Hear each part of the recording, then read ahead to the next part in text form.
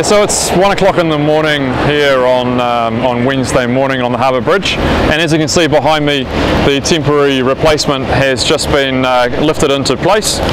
Before this we had the damaged member, or the bottom half of it, removed and taken away, and the new member has been is lifted into place, and there's guys halfway up just working on bolting that member and securing it in, and there's also another team underneath the bridge deck which you can't see working on securing the bottom end in as well, and we have a third team right at the very top just replacing some of the bolts to ensure that the member is going to be structurally sound. The temporary replacement is effectively a circular part of the member, and then as it goes towards the top it breaks out into two plates, and those plates go over the top of the remaining section that's up there, and that's where the bolts are going through to hold it in.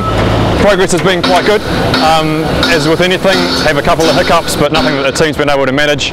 Excellent team that we've got on the ground today, and a lot of people eager and very keen to see this fix go in, as I'm sure many Aucklanders are as well. Yeah, we've had very favourable weather conditions tonight. It's very still. There's almost no wind up here, which is pretty unusual for the Harbour Bridge. Temperatures are good, no rain, good visibility as you can see behind me, and we've just been very lucky that we've been able to, all the stars have aligned for this fix tonight.